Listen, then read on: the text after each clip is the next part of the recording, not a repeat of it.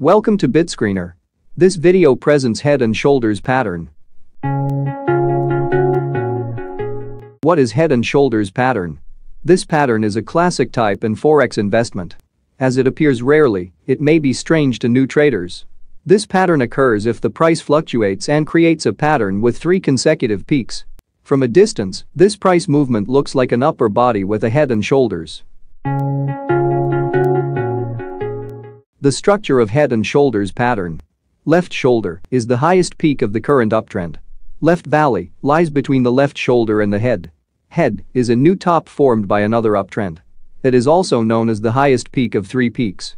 Right valley is shorter than the left shoulder. Right shoulder is shorter than the head but higher than the left valley. Neckline is the line connecting the left valley and the right one. How to trade with head and shoulders pattern. Option 1. As soon as the breakout appears and stays below the neckline, you should put a sell order immediately without waiting for the price to retest the neckline. Activating a sell order at this time can bring profits, but this also can be an unexpected false breakout making a loss, so option 2 is highly recommended. Option 2. Many traders prefer this option since it helps them eliminate risks, losses as well. Method 1. Activate a sell order immediately if the daily price closes below the neckline. Method 2. Wait until the price retests at the neckline forming a new resistance line. Following this second method may lead to risks, as some of them may not be patient enough to wait for this moment. This method is recommended because of its comfort is better than pride. Moreover, it also helps to confirm if the breakout is real, then ensures a high risk-reward ratio. Determine stop-loss point in head and shoulders pattern. There are 2 methods to determine stop-loss in this pattern, including Option 1. Stop-loss point at the upper point of the right shoulder. As this point is quite far from the entry, it will probably reduce profits, in some cases it may make a loss. Option 2.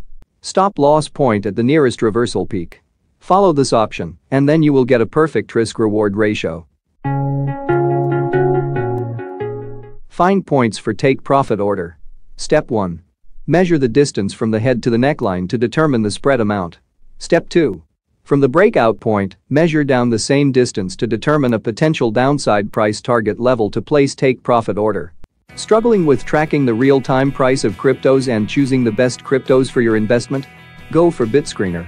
With the alert setting, you can set alerts, get alarms, fast-check the charts, and quickly set new alerts so you don't miss any sweet spots.